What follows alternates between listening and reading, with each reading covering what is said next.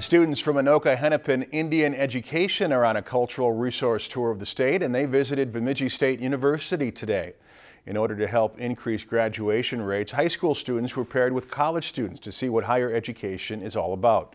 Students also heard from speakers about the role sovereignty plays for the American Indian people.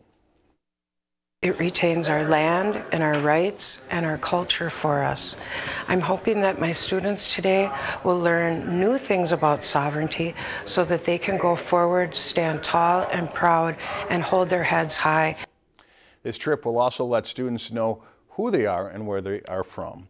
If you've enjoyed this segment of Lakeland News, please consider making a tax-deductible contribution to Lakeland Public Television.